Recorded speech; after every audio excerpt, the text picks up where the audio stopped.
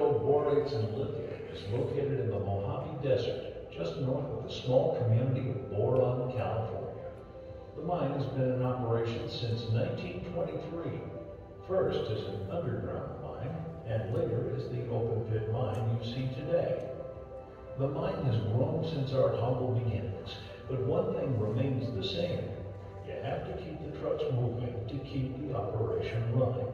So, today we'll begin our tour in the truck shop, where mechanical experts work on some of the largest equipment in the world.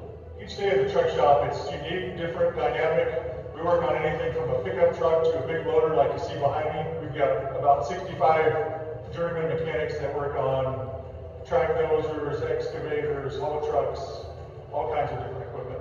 We work around a lot of big, dangerous equipment, but everybody takes the time to be safe and look out for everybody.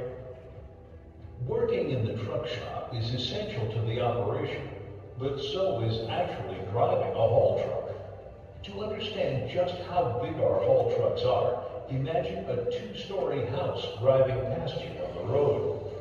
Funny thing is, due to their sheer size and weight, you'll never actually see one on a public roadway.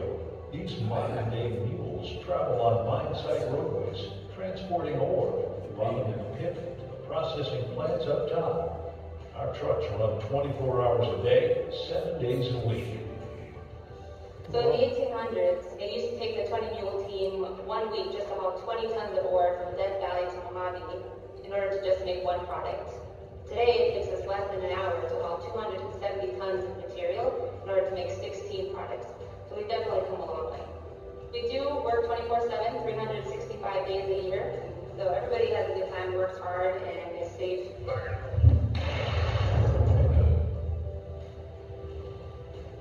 We use explosives to blast material from the ground. We have 2 shovels and 3 loaders that help us mine that material.